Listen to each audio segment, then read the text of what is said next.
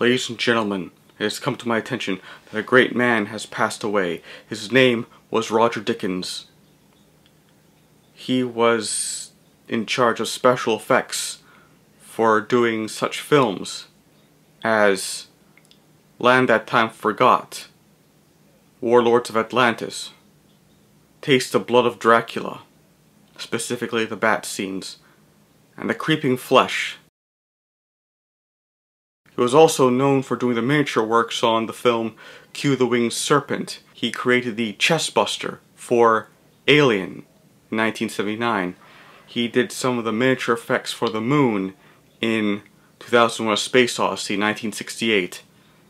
And he also sculpted the dinosaurs for the film When Dinosaurs Ruled the Earth in 1970. He also was thinking, and he did, animated models for the movie Trog, but that was too time-consuming, not to mention expensive, so they took footage from the animal world instead.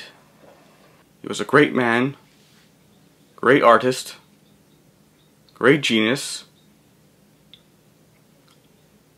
He was influenced by such and inspired by such films as 1931's Frankenstein and the original King Kong from 1933, not to mention the original Mighty Joe Young, as well as the works of Ray Harryhausen.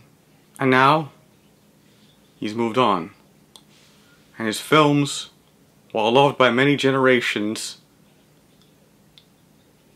may they inspire us and influence us, and then just entertain us.